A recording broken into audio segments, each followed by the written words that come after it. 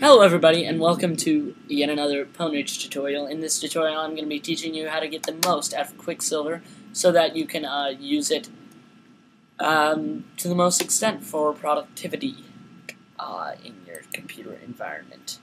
For those of you who don't know what Quicksilver is, it's a basic searching application similar to Launchbar, the Finder Search, and Spotlight.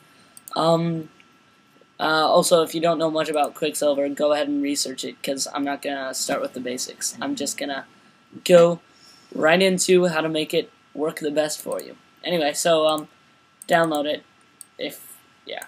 You need to have it downloaded. Sorry that I'm editing this in at the last minute, but you can download Quicksilver at blacktree.com.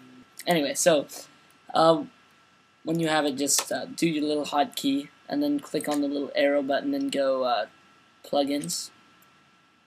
Then I recommend downloading the dictionary module, the terminal module, and where's that other one? There's the calculator one. There we go, and the calculator module. Okay, so once you've downloaded all of those, you can just do your little hotkey to open up Quicksilver. Press the period button, and then type in, let's just say, let's just type in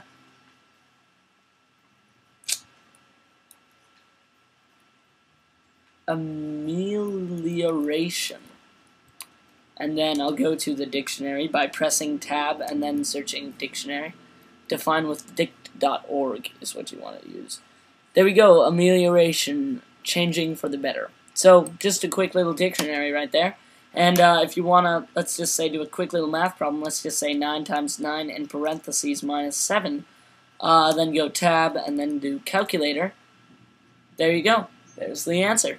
And then, what was the other one I installed? Oh yeah, command line. Just do your hotkey again. Press period again. And then you can type in any command line.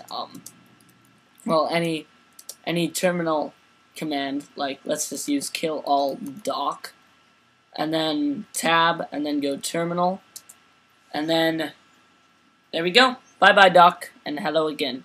Anyway, just quick little Quicksilver tips. Hey, that's funny. Anyway, yeah.